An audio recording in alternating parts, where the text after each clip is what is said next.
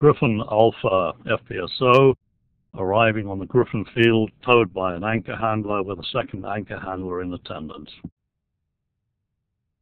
This is a ROV flyby of the subsea assets which are presently installed. The midwater arches are of particular concern during the mooring operation due to their vulnerability.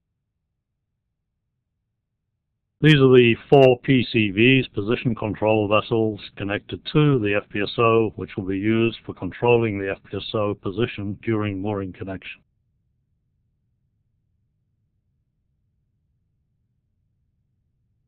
The 4 PCVs will take the FPSO from outside the mooring pattern and move it in finally beam on to the center in order to avoid any tow wires crossing the midwater arches, after which the anchor handlers will back in and prepare to make connection to the first mooring chain.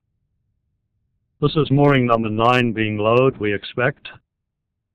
ROV locating the end of the chain, confirming its number, following it down to the design connection depth of 80 meters.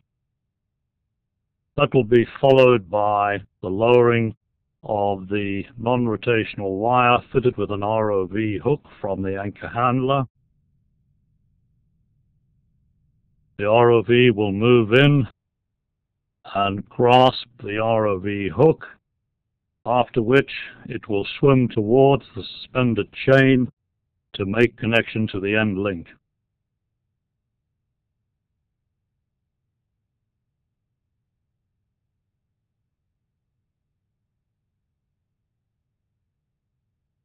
ROV manipulator is engaging the ROV hook on the end link.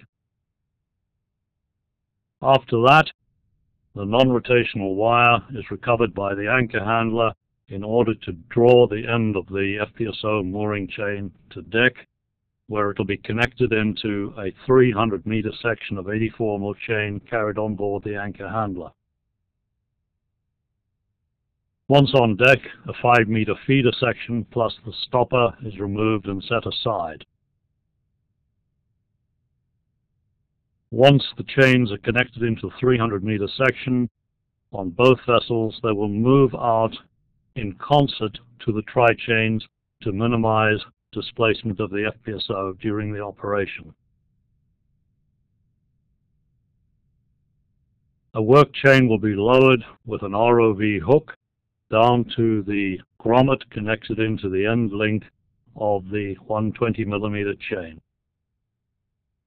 The ROV will grasp the ROV hook and make connection into the grommet. The anchor handler will then recover on its work chain to draw the tri-chain on board, engage it in the calm fork in order to connect it into the 84mm chain using the H-link connector.